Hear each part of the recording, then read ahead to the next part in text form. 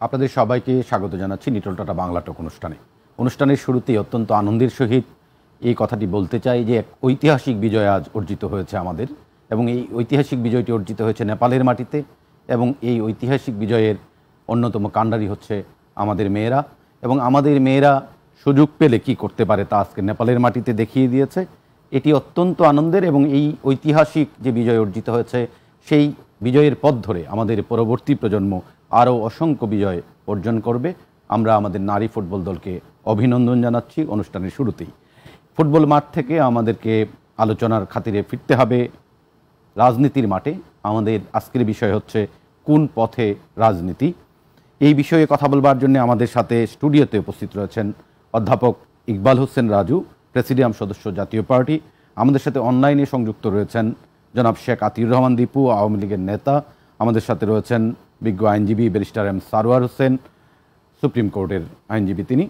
আমরা প্রথমেই যে আলোচনায় যেতে চাই যে আমাদের এই যে ফুটবল মাঠে যে বিজয় অর্জিত হয়েছে, এই বিজয় আমাদেরকে যেভাবে নাড়া দিয়েছে, তেমনি আমরা যদি রাজনীতির মাঠে এরকম একটা বিজয় দেখতে পাই, সম্মিলিত কোনো দলের বিজয়ের কথা বলছি না, যে একটি সম্মিলিত রাজনীতির বিজয় আমরা দেখতে পাই, তাহলে নিশ্চয়ই দেশের মানুষ অত্যন্ত আনন্দিত হবে। দ্বাদশ নির্বাচনের প্রস্তুতি চলছে, আর 16 মাস পরেই নির্বাচন। এই বিষয়ে আমি ব্যারিস্টার এম সারোয়ার হোসেন আপনাকে যে প্রশ্নটা করতে চাই, যে ব্রিটেনের রানীর যেই মহাপ্রয়াণ, সেইখানের যে অন্ত্যেষ্টিক্রিয়ায় লন্ডনে রয়েছেন আমাদের মাননীয় প্রধানমন্ত্রী, তিনি বিবিসিকে দেয়া এক সাক্ষাৎকারে বলেছেন শুধু আওয়ামী লীগের সময় নিরপেক্ষ নির্বাচন হয়। সেনা শাসকেরা বাংলাদেশে শাসন করেছেন, তারা রাজনৈতিক দল গঠন করেছেন, তারা কখনো মানুষের কাছে গিয়ে ভোট চাননি, ক্ষমতায় থাকতে সেনাবাহিনী প্রশাসন সব কিছুই ব্যবহার করেছেন তারা। এই বিষয়ে আপনার মন্তব্য জানতে চাইব।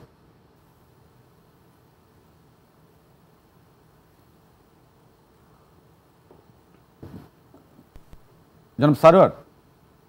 জি, শুনতে পাচ্ছেন? সরি, আমি আপনার প্রশ্ন শুনতে পারি নাই, নেটওয়ার্ক ডিস্টার্ব দিয়েছিল। আমি আবার প্রশ্নটি বলছি যে ব্রিটেনের রানীর এই যে মহাপ্রয়াণের যে অন্ত্যেষ্টিক্রিয়ায় রয়েছেন আমাদের প্রধানমন্ত্রী, এই মাননীয় প্রধানমন্ত্রী বিবিসিকে একটা সাক্ষাৎকার দিয়েছেন, সেখানে তিনি বলেছেন শুধু আওয়ামী লীগের সময় নিরপেক্ষ নির্বাচন হয়। সেনা শাসকেরা বাংলাদেশে শাসন করেছেন, তারা রাজনৈতিক দলও গঠন করেছেন, তারা কখনো মানুষের কাছে গিয়ে ভোট চাননি, ক্ষমতায় থাকতে সেনাবাহিনী প্রশাসন সব কিছুই ব্যবহার করেছেন তারা। এই বিষয়ে আপনার মন্তব্য জানতে চাইব। আপনাকে ধন্যবাদ। শুরুতেই আপনার সাথে কণ্ঠ মিলিয়ে বাংলাদেশের নারী ফুটবলারদেরকে আমি আন্তরিক অভিনন্দন জানাচ্ছি দেশের জন্য গৌরব বয়ে আনার জন্য। দেখুন, নারী ফুটবল টিমের মতো আজকে যদি বাংলাদেশের ক্রিকেট দল হতো, তাহলে আমরা আরো বেশি গর্ববোধ।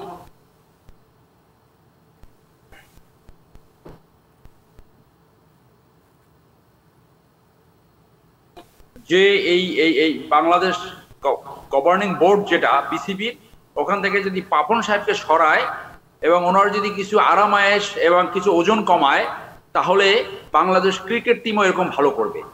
আর বাংলাদেশের যে একজন অধিনায়ক ছিল সাকিব আল হাসান, তার যে চারিত্রিক স্খলন, সেই স্খলনগুলোকে মোটিভেট করার জন্য তাকে সাইকোলজিস্টের কাছে পাঠানো দরকার, যে দুনিয়ায় টাকাই সবকিছু না, দেশের জন্য আপনি একজন দেশের সম্পদ, অনেক বেশি দুর্নাম কামিয়েছেন বিভিন্ন জুয়া সহ টাকার লোভ দেখিয়ে, আপনি সেখান থেকে সরে আসেন। তার আমার মনে হয় সাইকোলজিস্টের কাছে যাওয়া উচিত এবং একজন মোটিভেটর দিয়ে তাকে মোটিভেট করা উচিত, যে আর যাতে সে বদনাম না করে। বাংলাদেশে এরকম ভালো করবে বলে এদেশের মানুষ মনে করে। দেখুন, আমেরিকাতে অনেক সুন্দর সুন্দর রিসার্চ হয়।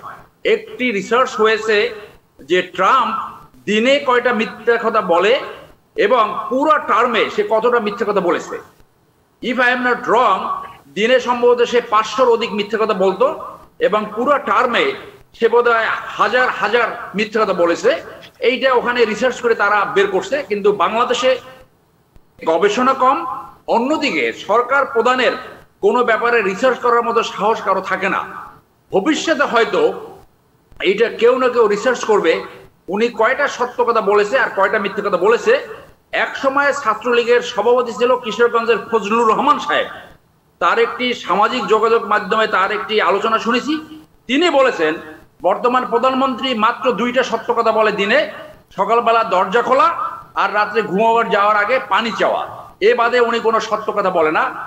উনি যে বিবিসির সাথে যে সাক্ষাৎকার দিয়েছেন, this can be the joke of the century, আপনার শতাব্দীর শ্রেষ্ঠ জোক হতে পারে। এদেশে মানুষ সেটা বিচার করবে।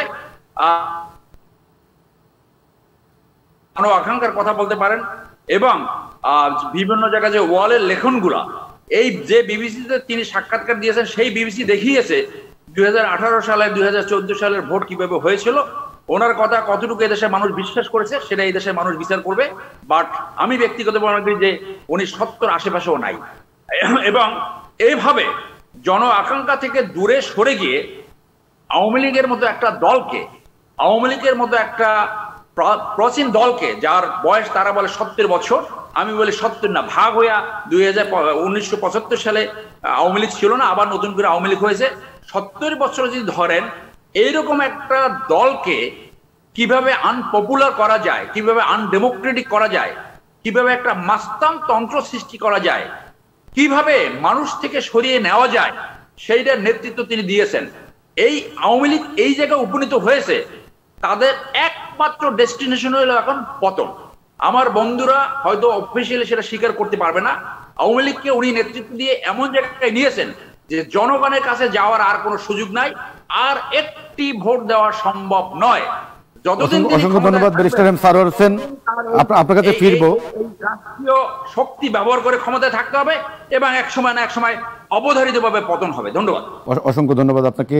জনাব শেখ আতিউর রহমান দীপু, আপনি ব্যারিস্টার এম সারোয়ার হোসেনের বক্তব্য শুনলেন, আপনি এই বিষয়টি তো বলবেনই, তারপরেও আরেকটা প্রশ্ন আমি করতে চাই আপনাকে, যে আজকে সম্ভবত আপনাদের যে সাধারণ সম্পাদক তিনি বলেছেন ওবায়দুল কাদের, যে বিএনপি নেতাকর্মীদের ওপর হামলা কেন্দ্রের কোনো নির্দেশনা নেই।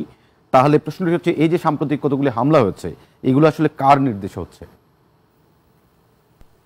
ধন্যবাদ আপনাকে আজকের এই অনুষ্ঠানে আমাকে দুটো কথা বলার সুযোগ করে দেওয়া, এবং আমি ধন্যবাদ জানাচ্ছি দেশে এবং দেশের বাইরের বাংলা টিভির সুপ্রিয় দর্শকবৃন্দ যারা এই অনুষ্ঠানে এই মুহূর্তে দেখছেন, আর মঞ্চে উপবিষ্ট যারা আমার বন্ধুরা রয়েছেন, সবাইকে আমি আন্তরিক অভিবাদন। সাথে আপনার সঞ্চালক ভাই, অত্যন্ত চতুর মনের একজন সাংবাদিক সঞ্চালক, যিনি এমন এমন প্রশ্ন করবেন এটা খণ্ডানো মুশকিল। এনিওয়ে, আমি প্রথমেই ধন্যবাদ জানাই আমার বন্ধু সারোয়ার হোসেনকে। তিনি আমার বিভিন্ন সময় বিভিন্ন জায়গায় সবসময় দেখা হয়, কিন্তু ওনার সাথে আমি কিছু কিছু কাজে একমত হতে পারি না। জাস্ট টেলিভিশনের টক শোতে যখন আসে ওনার সাথে আমার বিতর্ক লেগে যায়, মানে বিতর্ক হতে বাধ্য।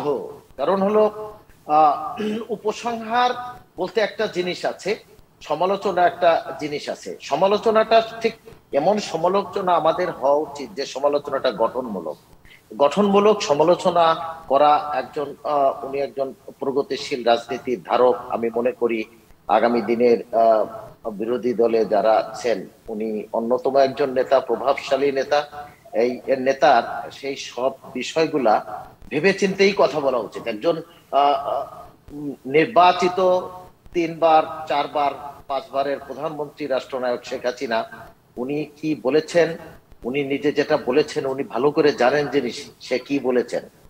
আর দেশের আপামর জনসাধারণের জন্য যে মানুষটা ত্যাগ স্বীকার করে যাচ্ছে, যার 5 ওয়াক্ত নামাজ কখনো কোনো জায়গায় কাজা হতে দেখা যায় না, তার সাথে আমি বহুবার প্লেনে একসাথে আমি রাষ্ট্রীয় সফরে গিয়েছি, প্রধানমন্ত্রীর সফর সঙ্গী হয়ে আমি দেখেছি প্লেনের ভিতরে বসেও তিনি নামাজ আদায় করেছেন।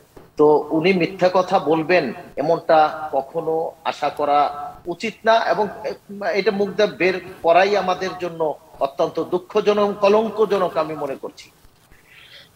উনি বলেছেন, সারোয়ার সাহেব বলেছেন যে জনগণ বিচার করবে। জনগণ কার বিচার করবেন? আমার একটা কোশ্চেন, জনগণ সেই মানুষদেরই বিচার করবেন যারা এদেশের মানুষকে জ্বালাও পোড়াও আন্দোলন শিখিয়েছে, যারা জন্ম দিয়েছে, যে দলটির জন্ম হয়েছে ক্যান্টনমেন্ট বোর্ডের ভিতরে, সেই দলের একজন লোক বলতে পারে না যে অগণতান্ত্রিক একটা দল বাংলাদেশ আওয়ামী লীগ। 1975-এর পরে উনি বলছে যে 75-এর পরে আওয়ামী লীগ ছিল না, আওয়ামী লীগের জন্ম মনে হয় এখন।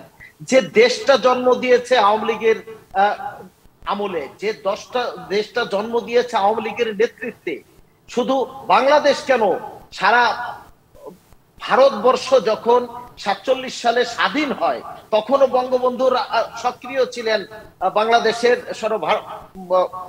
অবিভক্ত ভারত বর্ষের নেতৃবৃন্দের সাথে তিনিও ছিলেন। যে বঙ্গবন্ধুকে গাড়ি খুলে স্যালুট করেছেন যে মানুষ, আমি নাম বলতে অনিচ্ছুক, আমি অসম্মান করে কথা বলছি না, যাদের জন্ম হয়েছে বঙ্গবন্ধুর স্বাধীনতার পরে 1978 সালে, বেশি দিন না। আমার বন্ধুদের বোঝা উচিত যে কোন দল সম্পর্কে কথা বলছি। এত বড় একটা দল, দক্ষিণ পূর্ব এশিয়ার সর্ববৃহৎ একটা দল, দক্ষিণ পূর্ব এশিয়ার শুধু সর্ববৃহৎ দল না, যে দলটা সুদীর্ঘ দিন এই দেশকে শাসন করেছে, স্বাধীনতা এনে দিয়েছে, ভাষা আন্দোলন থেকে শুরু করে এমন কোন মেজর জিনিস নাই যে জিনিসটা বাংলাদেশ আওয়ামী লীগের আমলে হয় নাই। আমি অত্যন্ত আনন্দিত, গর্বিত যে আমি সেই দলের একজন কর্মী। আপনার আরেকটা কোশ্চেন ছিল সঞ্চালক ভাই, আপনার যে এই যে আন্দোলন করতেছে, যে মারপিট হচ্ছে, দলের কোনো নির্দেশনা নাই। আমরা দলের নির্দেশনা নাই, একেবারেই সত্য কথা, এতে কোনো সন্দেহ নাই।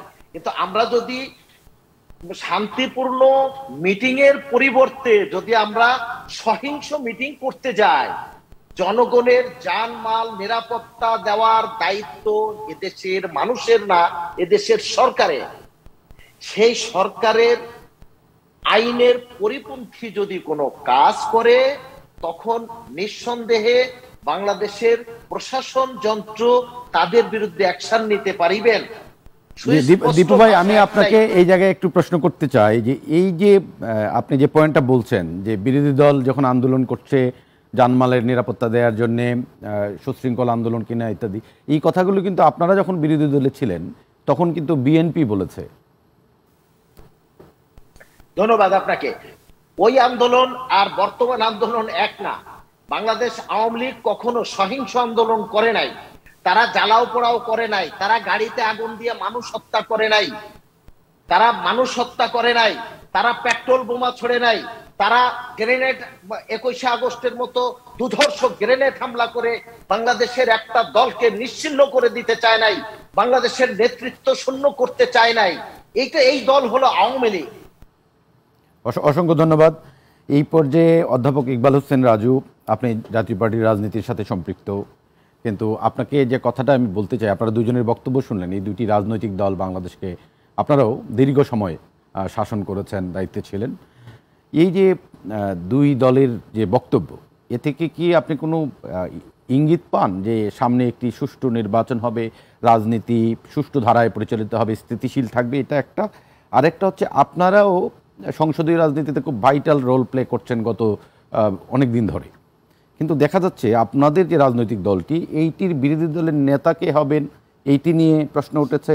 আপনাদের যে জাতীয় পার্টির যে কেন্দ্রীয় কমিটি আছে সেটির আসলে কি হবে, জিএম কাদের আপনাদের নেতা থাকবেন কিনা ইত্যাদি নিয়ে নানা রকম প্রশ্ন আছে সমাজে, মানুষের মধ্যে।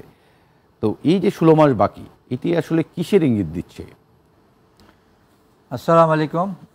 বাংলা টিভির উপস্থাপনায় উপস্থিত অতিথি এবং দর্শকবৃন্দ, প্রথমে আমিও শুভেচ্ছা জানাচ্ছি আমাদের ফুটবলের বিজয়, মহিলাদের বিজয়কে।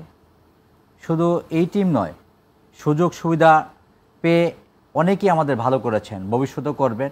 আর বিশেষ করে মহাজোট সময়ে এই যে ফুটবল ক্রিকেটের একটা মহাবিজয়, সারা আমরা ভালো করছি, খারাপ কিন্তু বিজয়টা আমাদের বেশি হয়েছে, এই জন্য সাধুবাদ জানাই। নির্বাচন যে প্রশ্ন বলা হচ্ছে, নির্বাচন রাজনীতি কোন পথে? রাজনীতি নির্বাচনমুখী। নির্বাচন হবে বলেই তো বিএনপি মাঠে আছে, এবং বলা হচ্ছে বিএনপিকে আওয়ামী লীগের উপর স্তরের নির্দেশনায় হামলা মামলা করা হচ্ছে। আমি যদি মনে করি 80 দশক থেকে শুরু করে ঢাকা বিশ্ববিদ্যালয়ে আমি 78-79 সালে প্রথম ছাত্র হই। যেদিন ছাত্র হই প্রথম ক্লাসে, সেদিনের প্রেসিডেন্ট জিয়াউর রহমান ঢাকা বিশ্ববিদ্যালয়ে এসেছিলেন। সেদিন জিয়াউর রহমান সাহেবের দল গঠিত হয়নি, সেদিন জাগদল হয়নি, ছাত্রদল হয়নি, বিএনপি হয়নি। সেদিন ছাত্ররা, গণতন্ত্র ছাত্ররা সেদিন প্রেসিডেন্ট জিয়াকে হামলা করেছিলেন। তারপর প্রেসিডেন্ট জিয়াউর রহমান সেখানে ছাত্রদল গঠন করেন এবং সেদিন তারপরে হিজবুল ভার ছাত্রদের নিয়ে গেছেন, তাদেরকে অনেকভাবে উদ্বুদ্ধ করেছেন, সেইটা প্রেক্ষাপট ছিল। আজকে মাঠে যে কথা বলা হচ্ছে, ঢাকা বিশ্ববিদ্যালয়ে আমি তখন ছাত্র অবস্থান করতাম এবং আতিয়ার ভাই ছাত্রলীগ করতেন, তখন আমাদের কাদের ভাই, রবিউল ভাই, তারা ছিল, চুন্নু বেড়া ছিলেন, তা আমাদের বাকশাল ছাত্রলীগে আমাদের কয়েকজনে মারা গেছেন, আমাদের দাদা ছিলেন, মারা গেলেন। তারপরে ছাত্রনারা আকাশ বেড়ে ছিলেন, ছাত্র দলে ছিলেন আমাদের তখন গোলাম সোনার মিলন, কামাল বেড়ে ছিলেন। ইউনিভার্সিটির মধ্যে মিছিলের মধ্যেই হঠাৎ করে গন্ডল লেগে যেত। গন্ডল লাগার প্রেক্ষাপটে তাৎক্ষণিক বিষয় ছিল, এখানে নির্দেশ প্রদান করতে হয় নাই, এগুলো তাৎক্ষণিক হয়ে যায়। এখনও যা হচ্ছে বাংলাদেশে, নির্দেশ দরকার হচ্ছে না, হয়ে যাচ্ছে।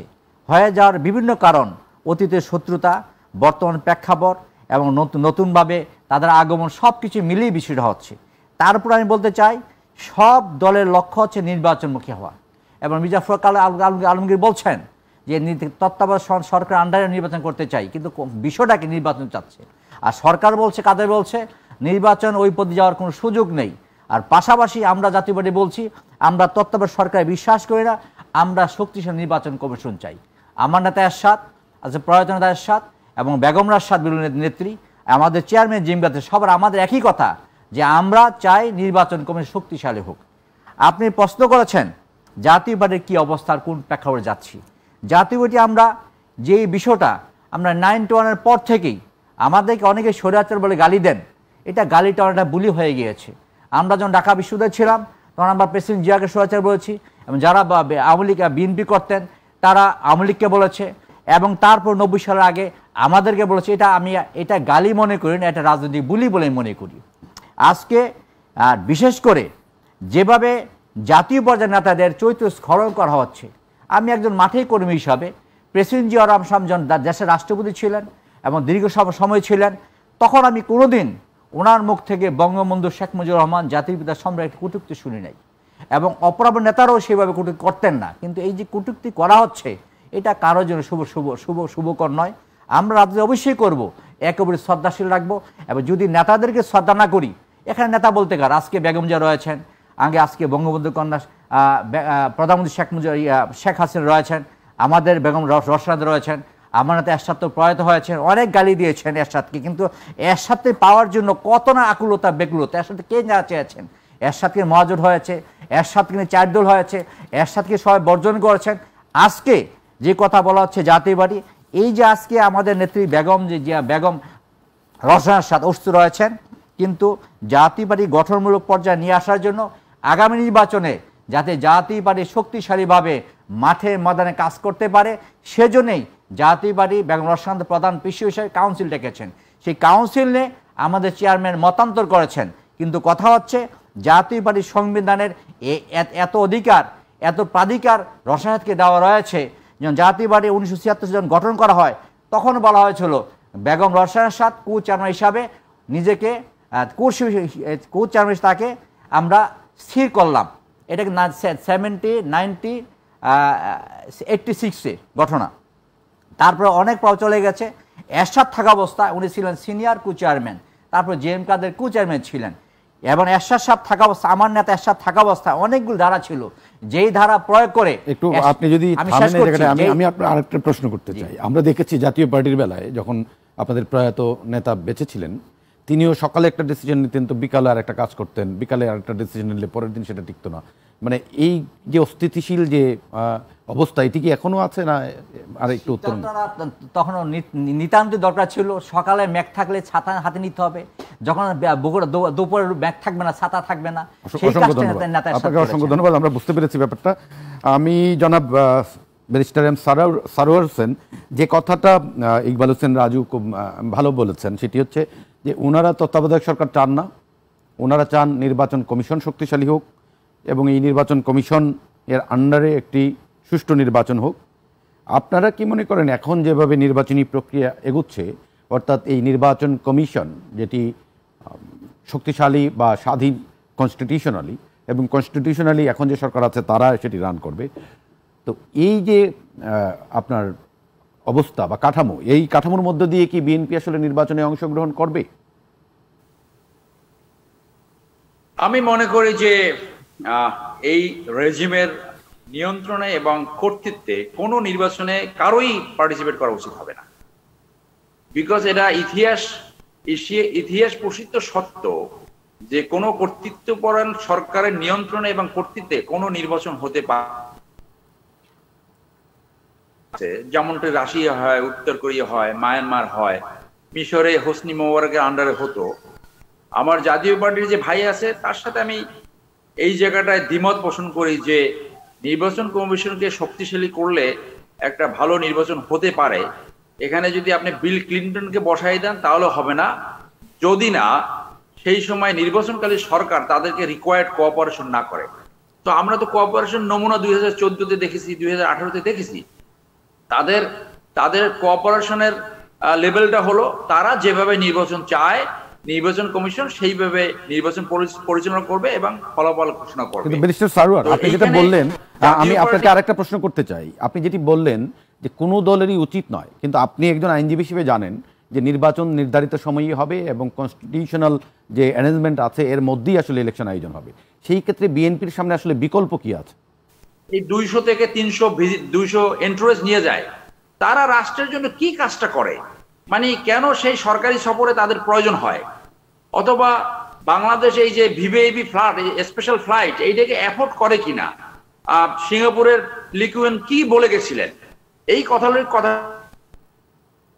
হয়তো যারা সরকার পরিচালনা করে তারা তাদের ভুল বুঝতে পারে যে বাংলাদেশে যে একটা নীরব দারিদ্রতা চলতেছে, যে অর্থনৈতিক সংকটটা ঘনীভূত, সেই সময় স্পেশাল ফ্লাইটের প্রয়োজন আছে কিনা, না নর্মাল ফ্লাইটে যাওয়া যেত।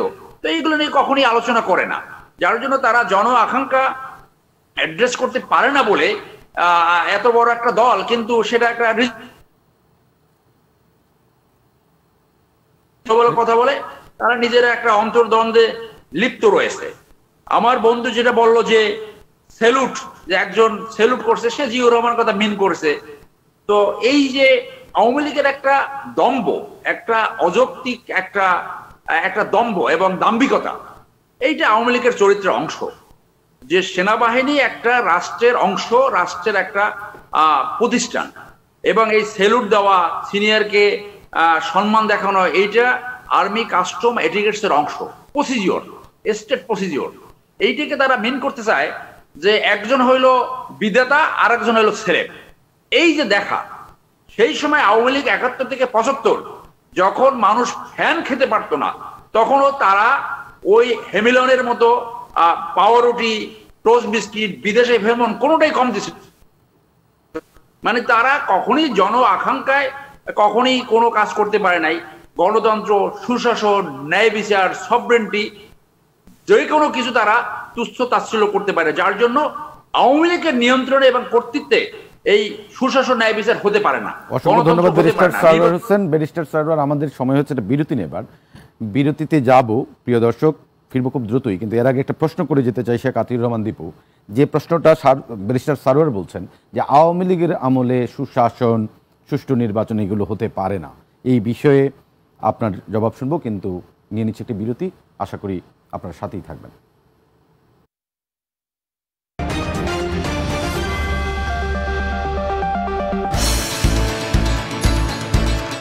রবি থেকে বৃহস্পতি নানা বিষয় যে অপপ্রচার সামাজিক যোগাযোগ মাধ্যমে আমরা দেখেছি, তার সাথে কি আল জাজিরার এই তথ্যচিত্র একই সূত্র গাঁথা কিনা দিয়ে তারা তাদের থিমকে কার্যকরী করতে চায়। এটা সিনেমাটিক প্রেজেন্টেশন, ম্যানিপুলেটেড ছবি।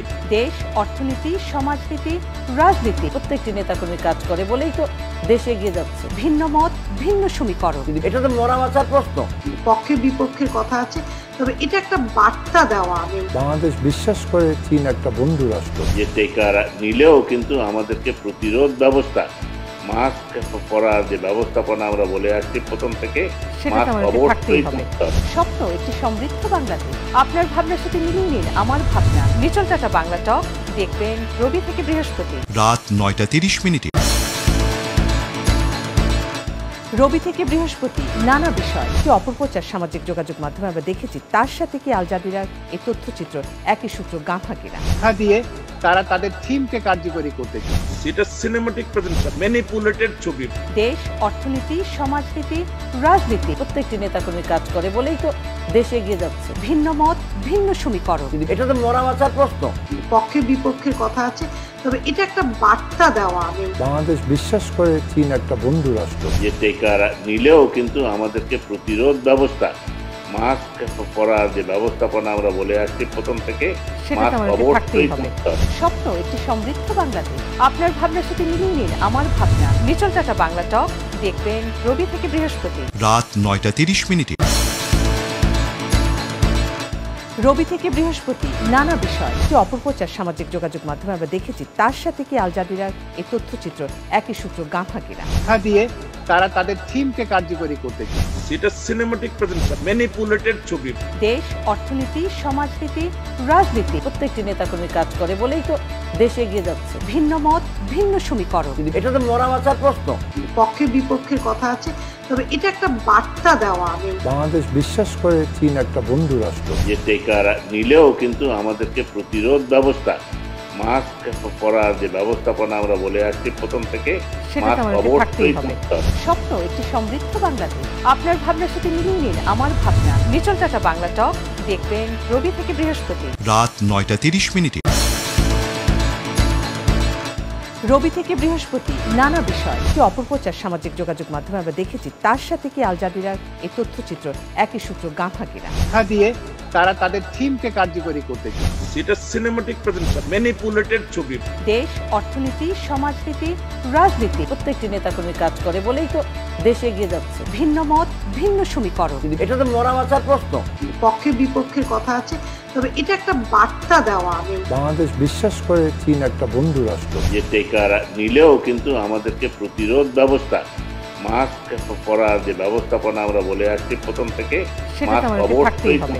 স্বপ্ন একটি সমৃদ্ধ বাংলাদেশ। আপনার ভাবনার সাথে মিলিয়ে নিন আমার ভাবনা। নিচল টাটা বাংলা টক দেখবেন রবি থেকে বৃহস্পতি রাত 9:30 রবি থেকে বৃহস্পতি নানা বিষয় কি অপপ্রচার সামাজিক যোগাযোগ মাধ্যমে আমরা দেখেছি, তার সাথে কি আল জাজিরার এই তথ্যচিত্র একই সূত্র গাঁথা কিনা দিয়ে তারা তাদের থিমকে কার্যকরী করতে চায়। এটা সিনেমাটিক প্রেজেন্টেশন, ম্যানিপুলেটেড ছবি। দেশ, অর্থনীতি, সমাজনীতি, রাজনীতি প্রত্যেকটি নেতাকর্মী কাজ করে বলেই তো দেশে এগিয়ে যাচ্ছে। ভিন্ন মত, ভিন্ন সমীকরণ, এটা তো মরা মাচার প্রশ্ন। পক্ষে বিপক্ষের কথা আছে, তবে এটা একটা বার্তা দেওয়া। বাংলাদেশ বিশ্বাস করে চীন একটা বন্ধু রাষ্ট্র। যে টেকা নিলেও কিন্তু আমাদেরকে প্রতিরোধ ব্যবস্থা, মাস্ক পরার যে ব্যবস্থাপনা আমরা বলে আসছি প্রথম থেকে, সেটা তো আমাদের থাকতেই হবে। স্বপ্ন একটি সমৃদ্ধ বাংলাদেশ। আপনার ভাবনার সাথে মিলিয়ে নিন আমার ভাবনা। নিচল টাটা বাংলা টক দেখবেন রবি থেকে বৃহস্পতি রাত 9:30 রবি থেকে বৃহস্পতি নানা বিষয় কি অপপ্রচার সামাজিক যোগাযোগ মাধ্যমে আমরা দেখেছি, তার সাথে কি আল জাজিরার এই তথ্যচিত্র একই সূত্র গাঁথা কিনা দিয়ে তারা তাদের থিমকে কার্যকরী করতে চায়। এটা সিনেমাটিক প্রেজেন্টেশন, ম্যানিপুলেটেড ছবি। দেশ, অর্থনীতি, সমাজনীতি, রাজনীতি প্রত্যেকটি নেতাকর্মী কাজ করে বলেই তো দেশে এগিয়ে যাচ্ছে। ভিন্ন মত, ভিন্ন সমীকরণ, এটা তো মরা মাচার প্রশ্ন।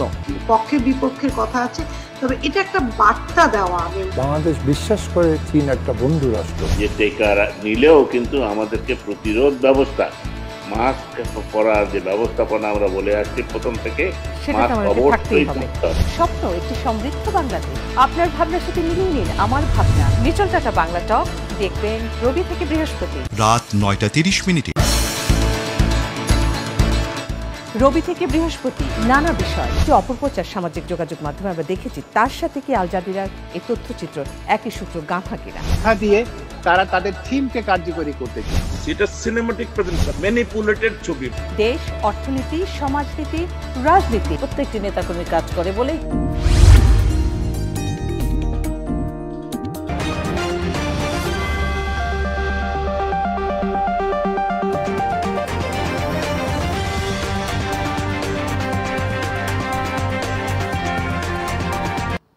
আপনাদের সবাইকে আরেকবার স্বাগত জানাচ্ছি।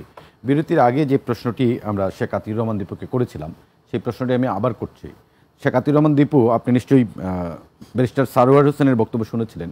তিনি বলেছিলেন যে আওয়ামী লীগের আমলে সুবিচার সুষ্ঠু নির্বাচন সম্ভব না এবং কোনো দলেরই আপনাদের অধীনে নির্বাচনে যাওয়া উচিত না। আপনার কি মনে হয়?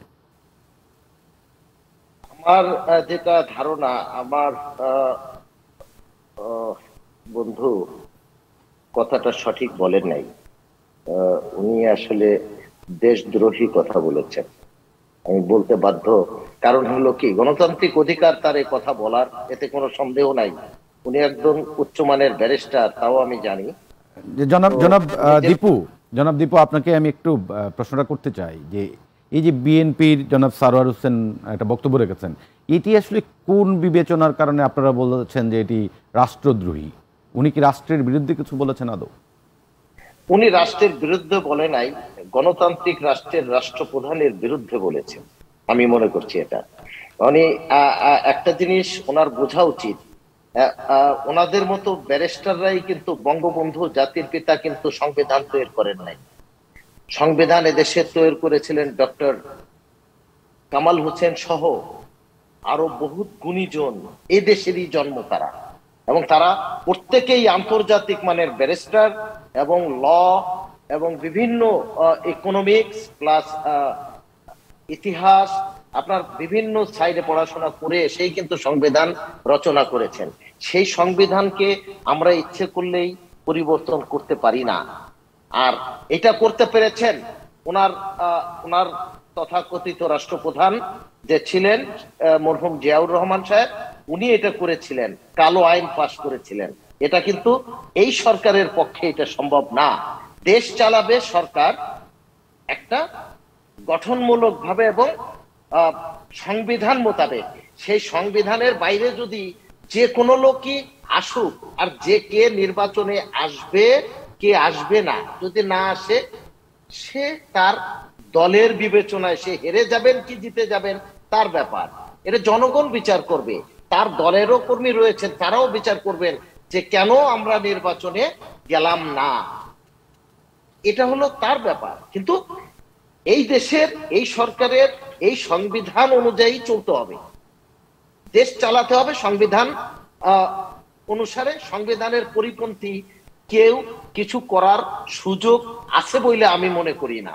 কিন্তু জনাব দীপু, আপনি নিশ্চয়ই জানেন আওয়ামী লীগের রাজনীতিতে যে আপনাদের সময়েই এই সংবিধান কিন্তু অনেকবার চেঞ্জ হয়েছে এবং সব মিলিয়ে বাংলাদেশে ইতিমধ্যে সংবিধান 16বার চেঞ্জ হয়েছে। তো সংবিধান তো চেঞ্জেবল। হ্যাঁ, চেঞ্জেবল সংবিধান, কেন না? এটা সংখ্যাগরিষ্ঠের দিকে তাকিয়ে যদি আপনি দেখেন, একটা সরকার কখন সংসদে সংবিধান পরিবর্তন করতে পারে, মেজরিটি সংসদ যদি তার থাকে, তাহলে দেশের বিজ্ঞ লোকজন সাপেক্ষে সংবিধান পরিবর্তন করা সম্ভব। এটা উনি ভালো করেই জানেন, উনি এটা নিয়ে লেখাপড়া করেছেন আমার থেকে অনেক বেশি। আমি পলিটিক্যাল সায়েন্সের ছাত্র। জনাব দীপু, আপনি খুব ভালো পয়েন্ট আউট করেছেন। আমি একটি কথা আপনাকে মনে করিয়ে দিতে চাই, জাতির জনক খুব স্পষ্টভাবেই বলেছিলেন যে একজন মানুষও যদি ন্যায্য কথা বলে তার সেই কথা আমরা মেনে নেব। সুতরাং এটি মেজরিটির প্রশ্ন শুধু নয়, ন্যায্যতার প্রশ্ন। না, ন্যায্যভাবে যদি আপনি আসেন, সংসদে এমন কোন কালো আইন পাশ করা হয় নাই বা সংবিধানের পরিবর্তন করা হয় নাই যেটাতে ওনারা দোষ দিতে পারবেন, এমন কোন আইন তো সেখানে পরিবর্তন করা হয় নাই যে আইনটা ওনাদের জন্য দুঃখজনক। ওনারা কেন নির্বাচনে আসবেন না? এদেশের মানুষ গণতন্ত্রমুখী মানুষ, তারা এখন আগামীতে দেখতেছে বিএনপি মাঠে আছে, বিএনপি মাঠে কাজ করছে, সরকার তাদের যেখানে যেখানে সহনশীলতা দেখছে সেখানে অনুমতি দিচ্ছে, তারা মিটিং মিছিল করছে। আজকেও তারা মিছিল করতেছে, আমি নিজে তাদের মিছিলের পিছনে আসতেছিলাম। এটা তো দোষের কিছু নাই, পুলিশ তাদের পাহারা দিয়ে স্পট দিয়ে নিচ্ছে যাতে কোনো গন্ডগোল মুখোমুখি হতে না, সাংঘর্ষিক কোনো অবস্থার মুখোমুখি না হয়। অতীতেও দেখেছি আমি যেখানেই মিটিং করতে। তার মানে জনাব দীপু, আপনার কথা থেকে যদি এটা আমরা সামারাইজ করতে চাই, যে আপনি বলতে চাচ্ছেন যেভাবে রাজনৈতিক প্রক্রিয়া আগাচ্ছে তাতে একটি সুষ্ঠু নির্বাচনের দিকে দেশ এগিয়ে যাচ্ছে, তাই তো ব্যাপারটা? করছি দেশ মানে, এবং ওনাদের আরো উচিত জাতীয় পার্টি সহ বাংলাদেশের যতগুলা দল রয়েছেন নির্বাচনে অংশগ্রহণ। অসংখ্য ধন্যবাদ জনাব দীপু। আপনার কাছে ফিরবো। অধ্যাপক ইকবাল হোসেন রাজু, আমি আপনার কাছে যেটা বলতে চাই যে আপনি ঢাকা বিশ্ববিদ্যালয়ের ছাত্র ছিলেন, আপনি রাজনীতি দেখেছেন, কয়েক দশকের রাজনীতি দেখেছেন। আপনার কি মনে হয় যে আগামী নির্বাচনের দিকে দেশ আসলে প্রস্তুতি নিচ্ছে, নাকি একটি সংঘাতময় বাস্তবতার দিকে আসলে আমরা এগোচ্ছি? দেশ নির্বাচন দিকে এগিয়ে যাচ্ছে, আর রাজনীতির মধ্যে সংঘাত আলোচনা এটি থাকবেই। আর বিশেষ করে মাঠ পর্যায়ে বিএনপি এসেছে, বিএনপির বিরোধী পক্ষের উপর হামলাটাও নিন্দনীয়, যেভাবে বরকতের ভুল হামলা হয়েছে। তো রাজনীতিতে যারা ক্ষমতা থাকে তাদেরকে সহনশীল হতে হয়, এবং সরকার আছেন এবং থাকতে চাচ্ছেন, এবং তাদেরকে সহনশীল হতে হবে। সেক্ষেত্রে সরকার কাদের দায়িত্ব বলছেন, অপরাধ যারা বলছেন, আর বিশেষ করে মাঠে যখন আমরা বিরোধী দল করেছি, মাঠেও ছিলাম, একসাথে যুগ আন্দোলন করেছি, মাঠে যখন আপনার শক্তি থাকবে পুলিশ আপনার পক্ষেই থাকবে, বিপক্ষে যাবে না। সুতরাং পুলিশ এবং প্রশাসন এবং জনগণকে সাথে রাখার জন্য জনগণের বিভিন্ন দাবি দাওয়া নিয়ে যদি আপনারা মাঠে আসেন, জনগণ আপনার পক্ষে থাকবে। সেক্ষেত্রে মাঠটাকে গরম করার পাশাপাশি মাঠকে ধরে রাখারও চিন্তা করতে হবে। শুধু কেবল মুক্তি চাই, কারো মুক্তি চাই, জনগণের মুক্তির বিষয়টা যদি বলেন, জন এগিয়ে আসবে। মাঠে যারা বলছে, ইভেন আমরা যারা বলছি আমাদের নেতা জিএম কাদের সাহেব, বিরোধী নেত্রী রওশন সাহেব পার্লামেন্টে বলছেন, মাঠে বলছেন, কিন্তু আসলে কি আমরা কি জনগণের পুরাপুরি যে বিভিন্ন দাবি দেওয়ার কথা বলতে পারছি? আমি মনে করি জাতীয় কর্মী হিসেবে আমরা সেভাবে পারছি না। বিএনপির তদ্রুপ অনেক সমস্যা ছিল। আপনারা পারছেন না কেন? আপনারা তো সরকারের কাছাকাছি আছেন। না, আচ্ছা, আমি যেভাবে পারা উচিত, যেভাবে করা উচিত, মাঠে যেভাবে জনগণ টাচে যাওয়া উচিত সেভাবে যেতে পেরেছি। আমারটা বলছি, সমালোচনা করছি, আমি সেভাবে পারছি না। আমার যাওয়া সেভাবে উচিত ছিল। পাশাপাশি বিএনপি দল সবচেয়ে বড় বিরোধী দল বাংলাদেশের বিভিন্ন দ্রব্যমূল্য বলেন, ডিজেল বলেন, ডিমের দাম বলেন, বিভিন্ন প্রয়োজনীয় সামগ্রিক ব্যাপার নিয়ে আসলে যেতে পেরেছে, যেতে পারেনি। শুধু তাদের একটি মাত্র দাবি, বেগম জিয়ার মুক্তি চাই। আমরা একসাথে মুক্তি চেয়েছিলাম, পাশাপাশি গণতন্ত্রের উপর দেশ চলছে সেটা আমরা চেয়েছিলাম। আর বিশেষ করে বলা হচ্ছে ৭৯ নির্বাচন আমাদের সবার মনে আছে, সারা সবার মনে আছে, দীপু ভাইয়ের মনে আছে। তখন আমরা তরুণ তগ্রজন, সে নির্বাচন যাবে না সব দল বলেছে, নির্বাচন হয়েছে। তখন দমন নিপীড়ন ছিল, কিন্তু গণতন্ত্রের রক্ষা অনেক ক্ষেত্রে। ৮৮ নির্বাচন বলছেন বোধহয়। ৭৯ কথা বলছি, প্রেসিডেন্ট জিয়ার কথা বলছি। ৮৮ নির্বাচন তো আপনারা অনেকে বলেন। ৮৬ নির্বাচনে সেখানে একমাত্র বিএনপির ভিতরে সব দল গিয়েছিল। ৮৮ নির্বাচনে আজকের প্রধানমন্ত্রী সেদিন বিরোধী নেত্রী সেদিন নির্বাচন পার্লামেন্ট পরিহার করলেন, সেদিন এরশাদ বাধ্য এটি নির্বাচন দিতে হয়েছিল।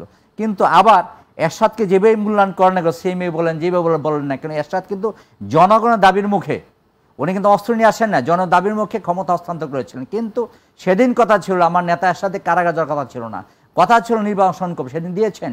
সেদিন একমাত্র জাতীয় পার্টি ছাড়া সবাই সমান সুযোগ পেয়েছে, আমরা পাইনি। সুতরাং কখনই কেউ একভাবে সমান সুযোগ পায় না, সুযোগটা নিতে হয়। আমরা সেদিন অনেক প্রস্তাব করেছিলেন, সেদিন কাজী জাফর সহ অনেকেই যারা বাম ঘরনা জাতি বলেছেন নির্বাচন যাব না। সেদিন মিজানুর রহমান চৌধুরী সাহেব বলেছিলেন যদি নেতা এরশাদকে মুক্তি করতে হয় নির্বাচন যেতে হবে।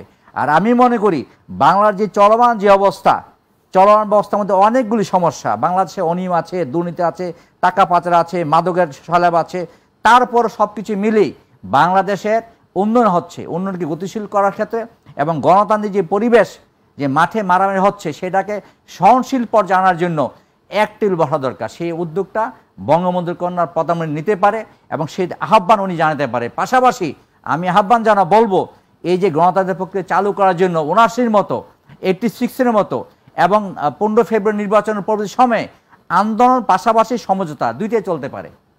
এবার যদি চলে তাহলে বাংলাদেশের নির্বাচন সফল হবে। বাংলাদেশের নির্বাচন যেদিকে যাচ্ছে, নির্বাচন তো হবেই। নির্বাচন 1 বছরের উপর হোক, 2 বছরের উপর, নির্বাচনের বিকল্প কিছু নাই। অসংখ্য ধন্যবাদ। বিকল্প যা আছে সেটা আমাদের শুভকর না। অসংখ্য ধন্যবাদ আপনাকে। শেখ আতিউর রহমান দীপু, আপনি নিশ্চয়ই ইকবাল হোসেন রাজুর বক্তব্য শুনেছেন। তিনি যেটি খুব স্পষ্ট করে বলেছেন যে সমঝোতা, আন্দোলন সব কিছু মিলেই এগিয়ে যেতে হবে এবং একটি নির্বাচন, অর্থাৎ ওনার বক্তব্যের সারমর্ম যেটি, যে অন্তর্ভুক্তিমূলক এবং সুষ্ঠু অংশগ্রহণমূলক একটি নির্বাচনের কথাই তিনি বলেছেন এবং এতে সংঘাতময় পরিস্থিতি থাকবে, তারপরে একটা সমঝোতাও থাকবে। আপনার কি মনে হয় যে সমঝোতার কোনো জায়গা রয়েছে? দেখেন, এখানে সমঝোতা বলতে কি বোঝাইতে চাচ্ছেন আমি বুঝি না। কার সাথে সমঝোতা করবেন? আমি যেটা বুঝি একজন সাধারণ নাগরিক হিসেবে, সমঝোতার তো এখানে কিছু নাই। তাদের দরজা খোলা রয়েছে, তারা স্বতন্ত্র নির্বাচন কমিশনার রয়েছেন। নির্বাচন কমিশন যদি শক্তিশালী, যেটা রাজু ভাই বলেছেন, একটা শক্তিশালী নির্বাচন কমিশন গঠন করা প্রয়োজন। তা আপনাদের কাছ থেকেও নির্বাচন কমিশনের নাম নেওয়া হয়েছিল, আপনারাও তো সম্মতি ছিলেন। এখন বাংলাদেশের সমস্ত রাজনৈতিক দলের মতামত গ্রহণ সাপেক্ষে যে নির্বাচন কমিশন নেওয়া হয়েছে, সেই নির্বাচন কমিশন যদি শক্তিশালী না হয়, এজন্য এই সরকার তো দায়ী না। নির্বাচন কমিশন যথেষ্ট শক্তিশালী হবেন এবং তিনি কোনো সাংঘর্ষিক দলে দলে সাংঘর্ষিক কোনো কিছু থাকুক, এইটা কিন্তু সে মীমাংসা করতে পারবে না। অসংখ্য ধন্যবাদ শেখ আতিউর রহমান দীপু, আপনার বক্তব্যটা বুঝতে পেরেছি। ব্যারিস্টার সারোয়ার হোসেন, আমরা জনাব ইকবাল হোসেন রাজু একটি তাৎপর্যপূর্ণ মন্তব্য করেছিলেন যে রাজনীতিতে সংঘাতও থাকবে, আন্দোলনও থাকবে এবং সমঝোতার একটি রাস্তা, অর্থাৎ সবাই এক টেবিলে বসে দেশটাকে এগিয়ে নিয়ে যাওয়া, নির্বাচন প্রক্রিয়াকে এগিয়ে নিয়ে যাওয়া। আপনার কি মনে হয় যে এই সামনের নির্বাচনকে কেন্দ্র করে এরকম কোনো উদ্যোগ আসবে বা আপনারা নিজেরা কোনো উদ্যোগ নেবেন? না, দেখুন, আমি দুঃখিত, মাঝখানে ইন্টারনেট ডিস্টার্ব হয়েছিল, আমার লাইন ডিসকানেক্ট হয়ে গেছিল। আমি এখন অন্য আরেকটা ফোন দিয়ে ঢুকেছি, মানে আমি জানি না, প্রায়শই এরকম হয়, আগে এরকম হতো না। আপনার প্রশ্নের উত্তরে একটু আগে যাওয়ার আমার বন্ধুর একটা কথা আমি শুনতে পেয়েছি হালকা, যে রাষ্ট্রদ্রোহী। তো এটা আসলে his character is not like that. My friend is a soft hearted, kind hearted person, কিন্তু ওই কালো কোটটা পড়লে তারা অনেক ডেফিনেশন আউলে ফেলে। সো সরকার প্রধানকে সমালোচনা করা যদি রাষ্ট্রদ্রোহী হয়, I am sorry, is that the understanding of politics he possess? So সে এটা পজেস করতে পারে না, এটা আওয়ামী লীগের ক্যারেক্টারটা হঠাৎ করে তার মুখ থেকে বের হয়ে গেছে।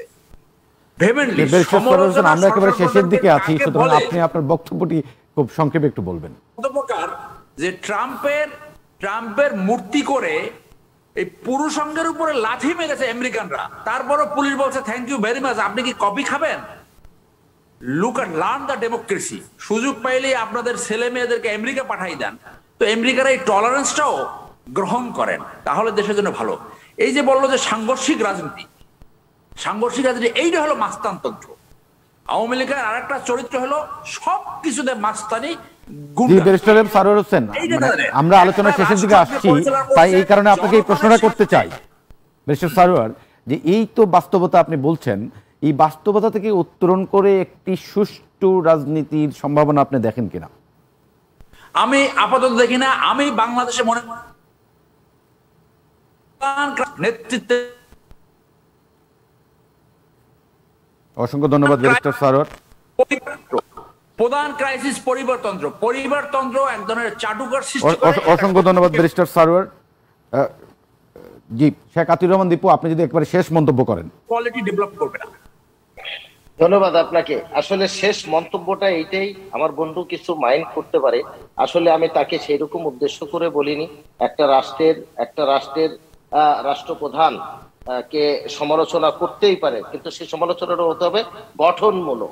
অসংখ্য ধন্যবাদ শেখ আতিউর রহমান দীপু, এখানে শেষ করতে হবে প্লিজ। অধ্যাপক ইকবাল হোসেন রাজু, আপনি যদি এই বিষয়ে শেষ মন্তব্য করতে চান। জাতীয় পার্টি আমরা বরাবরই আলোচনা, সমঝোতা এবং নির্বাচনে বিশ্বাসী। অসংখ্য ধন্যবাদ। আমরা প্রিয় দর্শক, এইখানে আমাদের এই আলোচনা পর্বটি আমরা শেষ করব। আমাদের মধ্য থেকে বিদায় নেবেন ব্যারিস্টার এম সারোয়ার হোসেন এবং শেখ আতিউর রহমান দীপু। আপনাদের দুজনকে অসংখ্য ধন্যবাদ আমাদের সাথে আলোচনায় অংশগ্রহণ করবার জন্য। বিরতির পরে এসে আমরা যে বিষয়টি নিয়ে আলোচনা করব, বান্দরবনের সীমান্তে এক ধরনের উত্তেজনা তৈরি হয়েছে, বিভিন্ন ধরনের বিষয় ঘটছে, সেই বিষয়গুলো নিয়ে কথা বলবো এবং আমাদের সাথে যুক্ত হবেন বান্দরবান জেলা আওয়ামী লীগের সহসভাপতি জনাব এ.কে.এম. জাহাঙ্গীর। আমরা সেই আলোচনায়ও আপনাদেরকে আশা করছি অংশ নেবেন।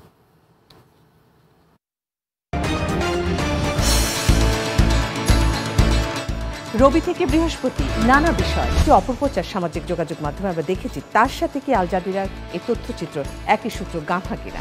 দিয়ে তারা তাদের থিমকে কার্যকরী করতে চায়। এটা সিনেমাটিক প্রেজেন্টেশন, ম্যানিপুলেটেড ছবি। দেশ, অর্থনীতি, সমাজনীতি, রাজনীতি প্রত্যেকটি নেতাকর্মী কাজ করে বলেই তো দেশ এগিয়ে যাচ্ছে। ভিন্ন মত, ভিন্ন সমীকরণ, এটা তো মরা মাছার প্রশ্ন। পক্ষে বিপক্ষের কথা আছে, তবে এটা একটা বার্তা দেওয়া।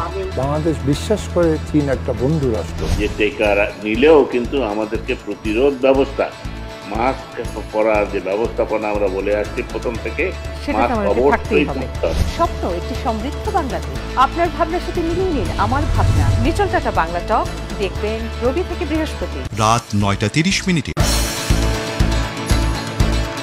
রবি থেকে বৃহস্পতি নানা বিষয় যে অপপ্রচার সামাজিক যোগাযোগ মাধ্যমে আমরা দেখেছি, তার সাথে কি আল জাজিরার এই তথ্যচিত্র একই সূত্র গাঁথা কিনা দিয়ে তারা তাদের থিমকে কার্যকরী করতে চায়। সেটা সিনেমাটিক প্রেজেন্টেশন, ম্যানিপুলেটেড ছবি। দেশ, অর্থনীতি, সমাজনীতি, রাজনীতি প্রত্যেকটি নেতাকর্মী কাজ করে বলেই তো দেশ এগিয়ে যাচ্ছে। ভিন্ন মত, ভিন্ন সমীকরণ, এটা তো মরা মাচার প্রশ্ন। পক্ষে বিপক্ষের কথা আছে, তবে এটা একটা বার্তা দেওয়া। বাংলাদেশ বিশ্বাস করে চীন একটা বন্ধু রাষ্ট্র। যে টেকার নিলেও কিন্তু আমাদেরকে প্রতিরোধ ব্যবস্থা, মাস্ক পরার যে ব্যবস্থাপনা আমরা বলে আসছি প্রথম থেকে, সেটা মাস্ক আমাদের অবশ্যই থাকতেই হবে। পরতে হবে। স্বপ্ন একটি সমৃদ্ধ বাংলাদেশ। আপনার ভাবনার সাথে মিলিয়ে নিন আমার ভাবনা। নিচল টাটা বাংলা টক দেখবেন রবি থেকে বৃহস্পতি রাত 9টা 30 মিনিটে। রবি থেকে বৃহস্পতি নানা বিষয় যে অপপ্রচার সামাজিক যোগাযোগ মাধ্যমে আমরা দেখেছি, তার সাথে কি আল জাজিরার এই তথ্যচিত্র একই সূত্র গাঁথা কিনা দিয়ে তারা তাদের থিমকে কার্যকরী করতে চায়। সেটা সিনেমাটিক প্রেজেন্টেশন, ম্যানিপুলেটেড ছবি। দেশ, অর্থনীতি, সমাজনীতি, রাজনীতি প্রত্যেকটি নেতাকর্মী কাজ করে বলেই তো দেশ এগিয়ে যাচ্ছে। ভিন্ন মত, ভিন্ন সমীকরণ, এটা তো মরা মাচার প্রশ্ন। পক্ষে বিপক্ষের কথা আছে, তবে এটা একটা বার্তা দেওয়া। বাংলাদেশ বিশ্বাস করে চীন একটা বন্ধু রাষ্ট্র। যে টেকার নিলেও কিন্তু আমাদেরকে প্রতিরোধ ব্যবস্থা, মাস্ক পরার যে ব্যবস্থাপনা আমরা বলে আসছি প্রথম থেকে, সেটা মাস্ক আমাদের অবশ্যই থাকতেই হবে। পরতে হবে। স্বপ্ন একটি সমৃদ্ধ বাংলাদেশ। আপনার ভাবনার সাথে মিলিয়ে নিন আমার ভাবনা। নিচল টাটা বাংলা টক দেখবেন রবি থেকে বৃহস্পতি রাত 9টা 30 মিনিটে। রবি থেকে বৃহস্পতি নানা বিষয় যে অপপ্রচার সামাজিক যোগাযোগ মাধ্যমে আমরা দেখেছি, তার সাথে কি আল জাজিরার এই তথ্যচিত্র একই সূত্র গাঁথা কিনা দিয়ে তারা তাদের থিমকে কার্যকরী করতে চায়। সেটা সিনেমাটিক প্রেজেন্টেশন, ম্যানিপুলেটেড ছবি। দেশ, অর্থনীতি, সমাজনীতি, রাজনীতি প্রত্যেকটি নেতাকর্মী কাজ করে বলেই তো দেশ এগিয়ে যাচ্ছে। ভিন্ন মত, ভিন্ন সমীকরণ, এটা তো মরা মাচার প্রশ্ন। পক্ষে বিপক্ষের কথা আছে, তবে এটা একটা বার্তা দেওয়া। বাংলাদেশ বিশ্বাস করে চীন একটা বন্ধু রাষ্ট্র। যে টেকার নিলেও কিন্তু আমাদেরকে প্রতিরোধ ব্যবস্থা, মাস্ক পরার যে ব্যবস্থাপনা আমরা বলে আসছি প্রথম থেকে, সেটা মাস্ক আমাদের অবশ্যই থাকতেই হবে। পরতে হবে। স্বপ্ন একটি সমৃদ্ধ বাংলাদেশ। আপনার ভাবনার সাথে মিলিয়ে নিন আমার ভাবনা। নিচল টাটা বাংলা টক দেখবেন রবি থেকে বৃহস্পতি রাত 9টা 30 মিনিটে। রবি থেকে বৃহস্পতি নানা বিষয় যে অপপ্রচার সামাজিক যোগাযোগ মাধ্যমে আমরা দেখেছি, তার সাথে কি আল জাজিরার এই তথ্যচিত্র একই সূত্র গাঁথা কিনা দিয়ে তারা তাদের থিমকে কার্যকরী করতে চায়। সেটা সিনেমাটিক প্রেজেন্টেশন, ম্যানিপুলেটেড ছবি। দেশ, অর্থনীতি, সমাজনীতি, রাজনীতি প্রত্যেকটি নেতাকর্মী কাজ করে বলেই তো দেশ এগিয়ে যাচ্ছে। ভিন্ন মত, ভিন্ন সমীকরণ, এটা তো মরা মাচার প্রশ্ন। পক্ষে বিপক্ষের কথা আছে, তবে এটা একটা বার্তা দেওয়া। বাংলাদেশ বিশ্বাস করে চীন একটা বন্ধু রাষ্ট্র। যে টেকার নিলেও কিন্তু আমাদেরকে প্রতিরোধ ব্যবস্থা, মাস্ক পরার যে ব্যবস্থাপনা আমরা বলে আসছি প্রথম থেকে, সেটা মাস্ক আমাদের অবশ্যই থাকতেই হবে। পরতে হবে। স্বপ্ন একটি সমৃদ্ধ বাংলাদেশ। আপনার ভাবনার সাথে মিলিয়ে নিন আমার ভাবনা। নিচল টাটা বাংলা টক দেখবেন রবি থেকে বৃহস্পতি রাত 9টা 30 মিনিটে। রবি থেকে বৃহস্পতি নানা বিষয় যে অপপ্রচার সামাজিক যোগাযোগ মাধ্যমে আমরা দেখেছি, তার সাথে কি আল জাজিরার এই তথ্যচিত্র একই সূত্র গাঁথা কিনা দিয়ে তারা তাদের থিমকে কার্যকরী করতে চায়। সেটা সিনেমাটিক প্রেজেন্টেশন, ম্যানিপুলেটেড ছবি। দেশ, অর্থনীতি, সমাজনীতি, রাজনীতি প্রত্যেকটি নেতাকর্মী কাজ করে বলেই তো দেশ এগিয়ে যাচ্ছে। ভিন্ন মত, ভিন্ন সমীকরণ, এটা তো মরা মাচার প্রশ্ন। পক্ষে বিপক্ষের কথা আছে, তবে এটা একটা বার্তা দেওয়া। বাংলাদেশ বিশ্বাস করে চীন একটা বন্ধু রাষ্ট্র। যে টেকার নিলেও কিন্তু আমাদেরকে প্রতিরোধ ব্যবস্থা, মাস্ক পরার যে ব্যবস্থাপনা আমরা বলে আসছি প্রথম থেকে, সেটা মাস্ক আমাদের অবশ্যই থাকতেই হবে। পরতে হবে। স্বপ্ন একটি সমৃদ্ধ বাংলাদেশ। আপনার ভাবনার সাথে মিলিয়ে নিন আমার ভাবনা। নিচল টাটা বাংলা টক দেখবেন রবি থেকে বৃহস্পতি রাত 9টা 30 মিনিটে। রবি থেকে বৃহস্পতি নানা বিষয় যে অপপ্রচার সামাজিক যোগাযোগ মাধ্যমে আমরা দেখেছি, তার সাথে কি আল জাজিরার এই তথ্যচিত্র একই সূত্র গাঁথা কিনা দিয়ে তারা তাদের থিমকে কার্যকরী করতে চায়। সেটা সিনেমাটিক প্রেজেন্টেশন, ম্যানিপুলেটেড ছবি। দেশ, অর্থনীতি, সমাজনীতি, রাজনীতি প্রত্যেকটি নেতাকর্মী কাজ করে বলেই তো দেশ এগিয়ে যাচ্ছে। ভিন্ন মত, ভিন্ন সমীকরণ, এটা তো মরা মাচার প্রশ্ন। পক্ষে বিপক্ষের কথা আছে,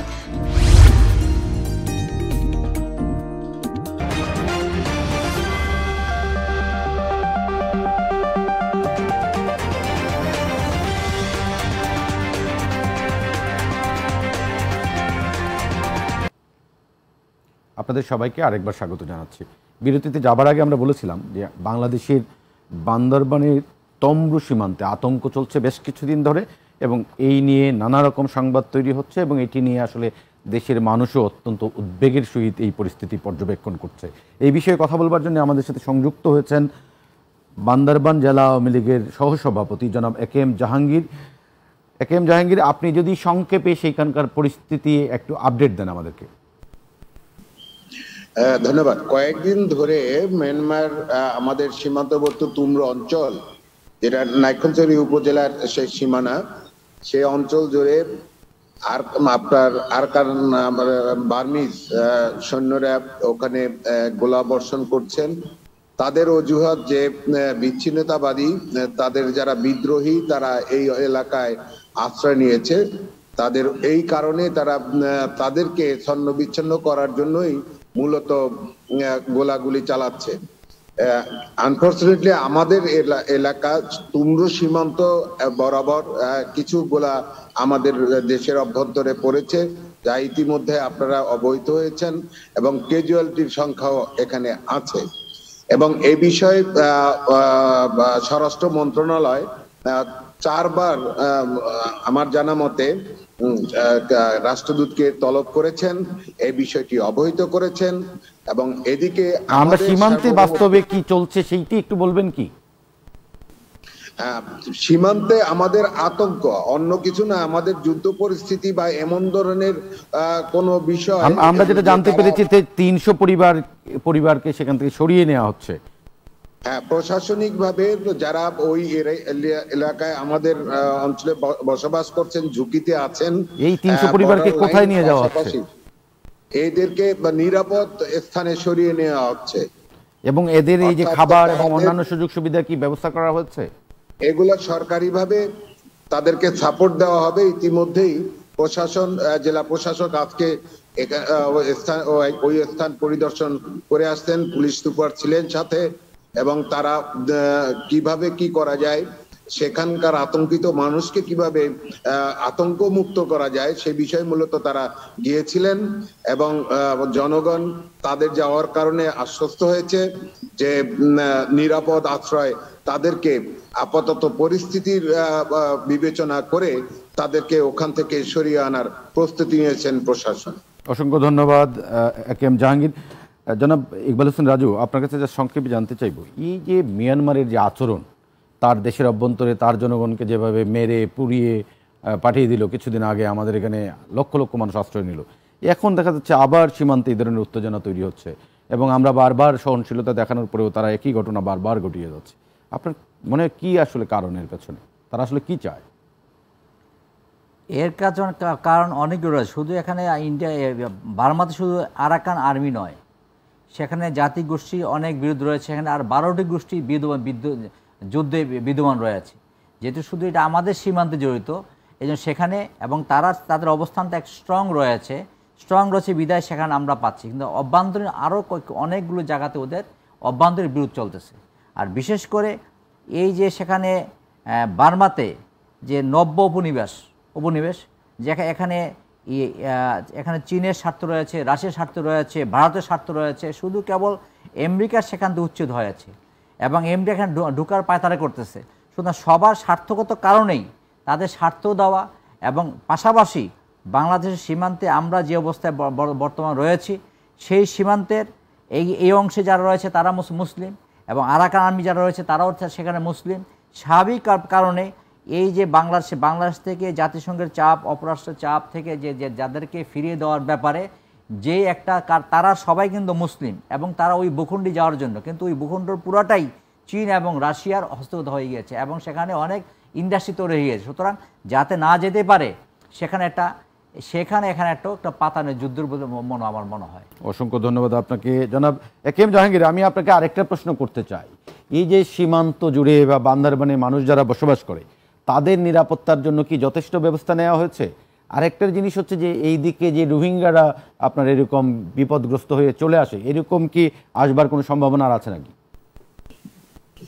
প্রথমত যে প্রসঙ্গটা এনেছেন, আমাদের দেশের সার্বভৌমত্ব রক্ষার্থে ইতিমধ্যেই আমাদের সেনাবাহিনী, বর্ডার গার্ড, এবং পুলিশ যতগুলো আইন শৃঙ্খলা প্রয়োগকারী সংস্থা আছেন তারা ইতিমধ্যে সতর্ক অবস্থান ওখানে নিয়েছেন। যে কোনো পরিস্থিতির মোকাবেলায় তারা প্রস্তুত, এ কথাটা আমাদের বারবার তারা জানিয়েছেন। এবং একই সাথে সীমান্তবর্তী যে অধিবাসীরা যারা আছেন তারা এই পরিস্থিতিটাকে কোনোদিন তারা দেখেনি, এইবার প্রথম যেহেতু তাদের মধ্যে স্বাভাবিক কারণে আতঙ্ক রয়েছে এবং এই আতঙ্ক থেকে এবং বার্মার পরিস্থিতি মোকাবেলার রক্ষার্থে সরকার ইতিমধ্যে তাদের আমাদের কৌশলগতভাবে ওখানকার যে আতঙ্কগ্রস্ত পরিবার সমূহ তাদেরকে ইতিমধ্যেই নিরাপদ আশ্রয় ফিরিয়ে নেওয়ার ব্যবস্থা করা হয়েছে। এবং আমরা যতটুকু মংডু থেকে খবর, অসমর্থিত সূত্র যেগুলো বলছেন, সেখানে আরকানের স্বাধীনতার যে পদক্ষেপ, এই পদক্ষেপ নিয়েই তারা লড়াই করে যাচ্ছে। কিন্তু বার্মার বাহিনী, যারা রাষ্ট্রীয় বাহিনী, তারা যে একটা সুবিধা অবস্থানে আছে তা কিন্তু নয়। কারণ এটি বহু আগে থেকেই তারাও জানে যে এখানে আরাকান আর্মির অবস্থান, এটি আমরাও অনুভব করি অনেক সময়, কারণ নিজেদের মধ্যে সীমান্তের গোলাগুলি কিন্তু এপার থেকে শোনা যায় রাত বিরাতে। অতীতে এরকম বহু ঘটনা আমরা কিন্তু এলাকাবাসী, আমার পার্বত্যবাসী যারা নাইক্ষ্যংছড়ির, বিশেষ করে তুমরু অঞ্চলের ফাত্রাজিরি এই এলাকার লোকজন অহরহ কিন্তু এই গুলির শব্দ শুনে। তো এবারকার পরিস্থিতি ওদের বোঝা যায় যে ওদের মধ্যে যে সাংঘাতিক ধরনের একটি সংঘর্ষ বিদ্যমান, যাকে কেন্দ্র করেই আমাদের যেহেতু সীমান্ত লাগোয়া, ওখানের কিছু গোলা আমাদের এখানে এসে পড়ে। এ হলো বাস্তবতা। অসংখ্য ধন্যবাদ একেএম জাহাঙ্গীর। এই পর্যায়ে আমাদের আলোচনা শেষ করতে হচ্ছে। প্রিয় দর্শক, আমরা একেবারে শেষ পর্যায়ে পৌঁছেছি। আমাদের সাথে এতক্ষণ সংযুক্ত ছিলেন অধ্যাপক ইকবাল হোসেন রাজু এবং জনাব একেএম জাহাঙ্গীর। দুজনকেই অসংখ্য ধন্যবাদ। আপনারা সবাই সুস্থ থাকুন, ভালো থাকুন। শুভরাত্রি।